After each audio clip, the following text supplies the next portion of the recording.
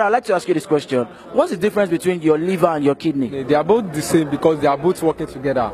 Okay. I think liver is for digestion. This person is either raving mad, And I think kidney is for, I think it's one that produces the sperm. or this person is a nincompoop without an atom of sense. Kidney, there. Jesus. It's the price.